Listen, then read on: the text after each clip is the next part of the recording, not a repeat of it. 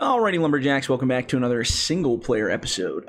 This time around, we're going to kind of continue on the winter map here. We finally got out to this other block. In the last episode we had on here, we dug this trail out, making this kind of a little landing sort of deal that we're working on here. Moving forward, I think I'm just going to start cutting. I had to fly this stuff out just because... when I updated the mods yet again, it reset the stuff, so it's alright. I just flew it out here real quick to save us some time on the videos. So now looking at each side of our area here, our block kind of starts over by those trees right over there. And it ends kind of right where my buncher is right here. So I'm thinking what I'll do is start kind of on this side, cut our way up, and then kind of come back and cut our way up, and just kind of keep going back and forth. There's also a new loader. Well, it's not like super new, but it's a new to us anyway. This is the Laden. Basically, it was the button top that used to be kind of a salmon red color. So I've updated a new version of the Laden that's basically blue and white, and it has the same grapple as the Sabertooth. So it's basically just another version of the same loader we've been using there, but I figured it'd be something new and fun to throw in here just to change things up a little bit. Oh, and my tracks are not on, so let's turn those on. There we go. So yeah, it's finally becoming daylight in the game a little bit, so that's nice. We also have these new buncher heads. I don't know if you've been watching the single player stuff or the multiplayer stuff, but the new head cut's quite nice. I haven't tested on these big trees, so we're gonna see how this goes. Well, those are very big trees. I didn't realize how big those actually were.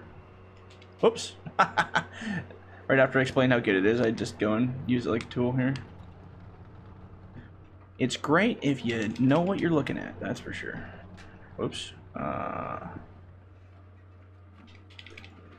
was doing way better with this thing in multiplayer. There we go. Boom. So, yeah, the idea is just gonna be to kind of clear out as much of this block as possible, I guess, and we'll kind of see where we end up. So the key is to not go in too hard. There we go. That's better. You just got to be gentle with it. That's the key. Be gentle. So yeah, it's been interesting working on these bunchers, finally getting a proper cut node on them. So now they actually cut really well. They don't cut on an angle anymore, which is really nice. As you can see, when I drop them, the ends are straight flat, so that's really nice. It took a long time to finally get it that way, but now we finally got it, and now it doesn't interfere with that silly cut node issue that we had before. Oh, okay. I'm trying to make decent-sized piles here, so we don't have to we don't have to skid little teeny-weeny piles. And then we gotta decide what we want to cut to on this one. We're kind of doing shorts on the other one, right? So what I might actually do is sell that processor and instead bring a delimber in here. I might do that in between episodes so that we don't have to spend the time playing around with that, bringing it back and forth. And I usually just use the chopper to quickly whip stuff out here now. It's a little faster, but we did make that beautiful road, so we should be using the low bed a little bit.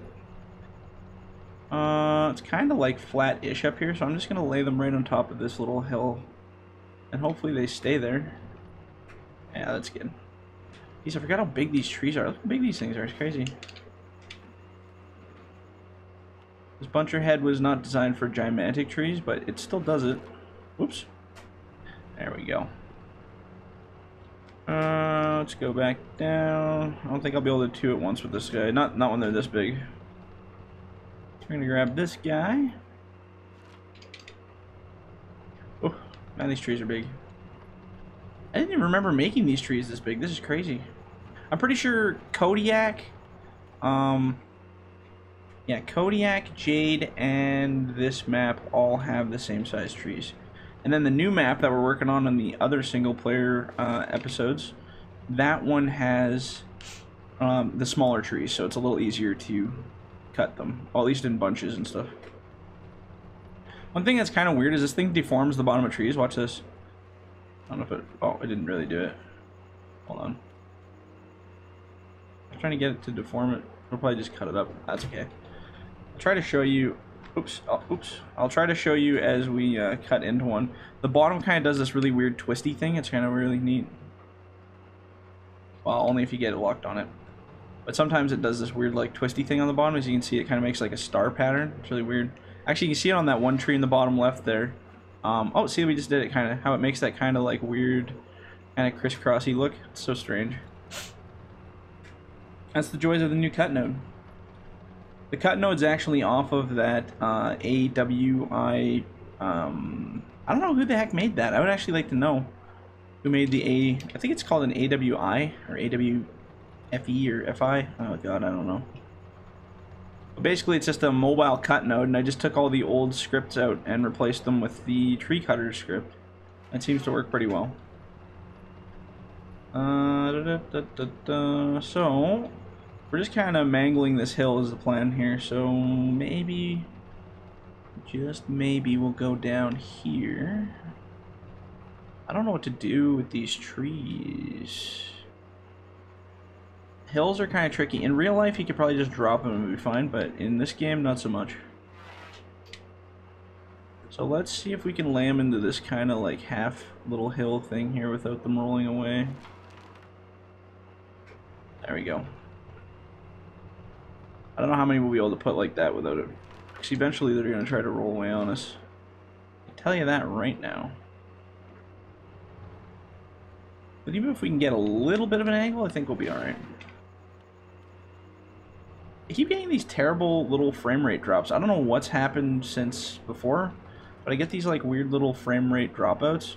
It's only started happening recently, and I don't know what's causing it. I thought it was my mods at first, but then I went and tried like a single player map with none of my stuff, like just in Farming Simulator, and I'm still seeing these little frame rate jitters or whatever they are. I don't know if you can see them in the video or not, but every once in a while I get like a little frame rate drop, It's kind of annoying. So I don't know if it's my computer or I even tried updating my graphics drivers, thinking maybe it was some kind of like new update. Now, I don't know if Farming Simulator might have done an update. I don't know. Maybe there's some optimization stuff going on. But nothing's really changed as far as anything else, so I have no clue what it could be. Ghosts. Ghosts in the system, that's probably what it is. Hills are always tricky in this game, let me tell you. So we're going to actually lay this right here next to our pile. Not on our pile, but close to it. Kind of got a bit of a teeter-totter effect going, which is not really the idea that we want, but... Let's see here. Oop. Ba-doop.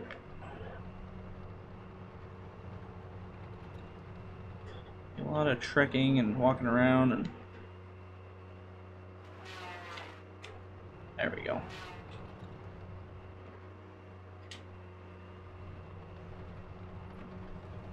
Yeah, so far so good. Oop, there we go. I actually noticed, I was talking with Daggerwin today on YouTube there. I guess he's actually playing on... I think it's this map, actually. He's playing on this map right now. It's kind of cool. I didn't know he did logging stuff. I think it's a kind of a new, maybe a new sport for him, but as far as I know, he was just very much a farming kind of folk, but yeah, it's cool to see like the bigger YouTubers trying to try out the logging stuff now. That tells me that the quality's finally up to par, because everybody used to look at the logging stuff and go, ew, I'm not touching that with a 40-foot pole. And now, like I said, you had the squad playing with it, and now Daggerwin. I think it's pretty cool. I'm just glad people are having fun with it. That's kind of the name of the game for me. As long as somebody's having a good time and the equipment's working properly, that's important to me too. Then it's usually all good. I'm going to try laying it down just straight on this hill and see what happens. Make a little pile here. It's going to be kind of an interesting skidding zone. I don't know how this is going to work. I guess that would mean I'd have to go buy a skidder too one day, hey? Let's grab these ones here as well. You know, I'm going to make another down pile right here, because this will be a nice bunch. We're going to drop them right here. Boop. These ones I can't really see, so we're just gonna kind of blindly go in and hopefully get it. That was a lucky one. Oops.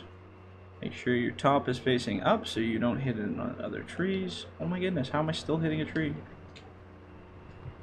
There we go. Close enough. We'll probably end up using a line skidder of sorts anyway. Well, I think that's all we have is a line skidder now. I've been looking at making a grapple skidder again just for fun. So we'll see. I got so many projects on the go.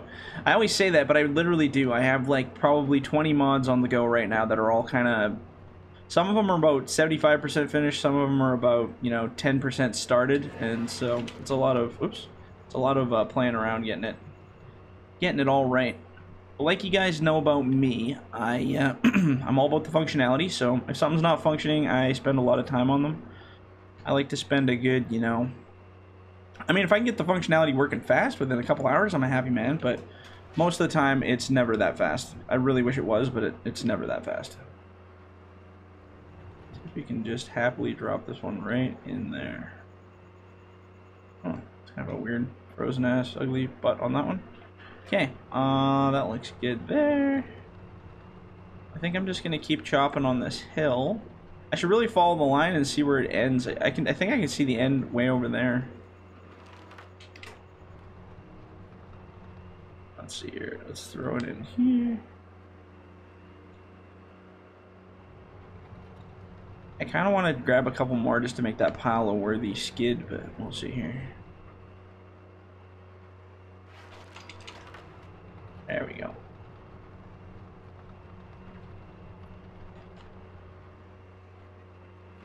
Beauty. Uh-oh, I'm getting lag again. Oh no. Something to do with the snow and laying them. I don't know. We're just gonna hammer through on this game and not care because we can do it. We got what it takes to survive. Oh man, we're almost coming up on our time already here. I wonder if it's something to do with just having too many trees down on the snow or something. Like the snow interacting with it. It seems to be when I knock down like too many trees or something. I don't know. I have no idea, honestly. I think once we skid them down the hill, it won't be a problem anymore. I'm hoping. Oops.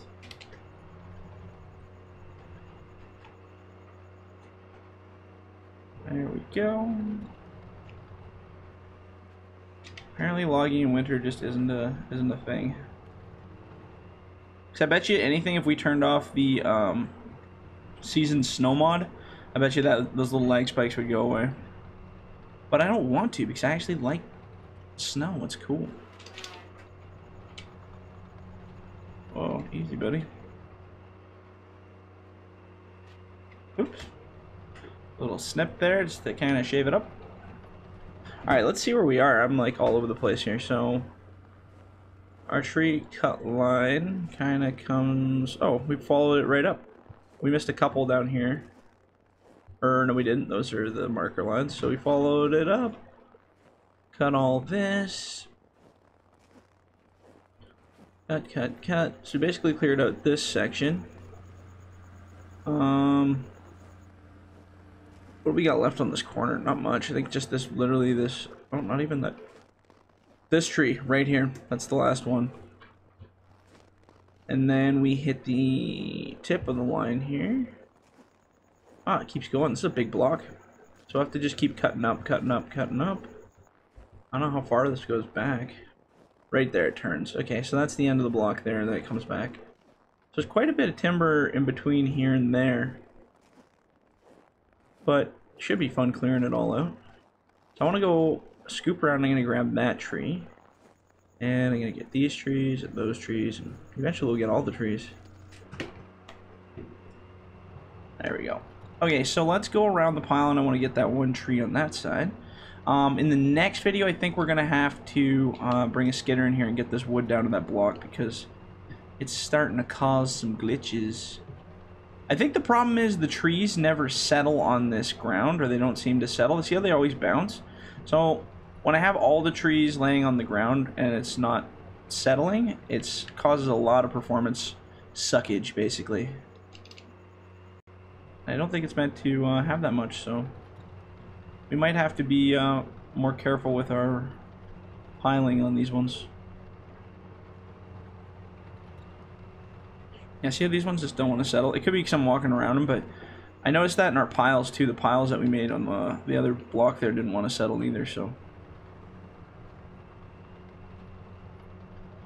How much time we got here? We're pretty close, aren't we? We're right on the time. Okay, I'm going to cut these last couple trees here, and then we'll keep moving. I'm just trying to kind of make a line with the edge there. I'm pretty sure that's a marked tree down there, so. Okay, I'm going to grab a couple marks because bunching's fun. And this one I'm going to lay right here. I should actually be laying them the other way because now I just realized I'm laying them into the timber that we want to cut. But we're going to skid all this out. We'll do better on the next one because then I'll have lots of room to actually lay them. If I remember that plan by the time I record my next video. Maybe that won't happen. Maybe we'll do something totally different. I don't know. You just never know with me. Alright. Beauty. Okay, well I'm going to stop the video here because we've kind of eaten into our time a little bit. So, yeah, when we come back on the next one, we're definitely going to get a skidder, come up here, drag some of this wood back to that landing, maybe start processing. I'm going to hit up that delimber again as well, so, yeah, should be fun. Okay, guys, if you like the video, leave a like. If you don't, don't. But either way, we'll catch you on the next one. See ya.